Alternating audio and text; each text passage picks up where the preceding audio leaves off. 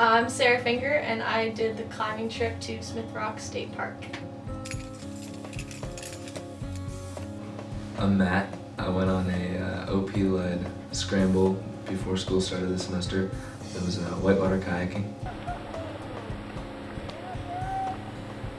Yeah, my name is Brian Sheedy. I'm the Director of Outdoor Programs at Whitman College. Summit of Everest, top of the world! I'm Jack Henry Connick, and I went on the OP ice climbing trip.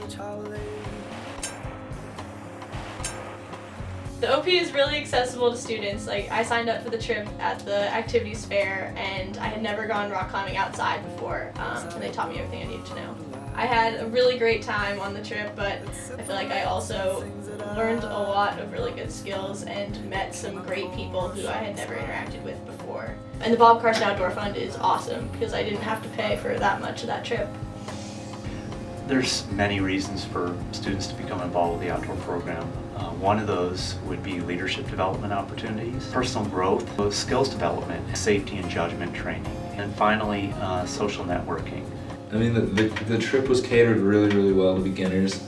I had never done anything like that going in, but they really taught you each skill step by step that you needed. We actually did Class 4 rapids on our last day, and honestly, I had no idea that that was possible for me. Love it. All right, lower, lower. No, I don't know where it's going to, but I know where it's coming from. I mean, I rarely will actually teach off the shelf just because it confuses things, but I'll let them figure it out. It's coming from the part of me, it's not easily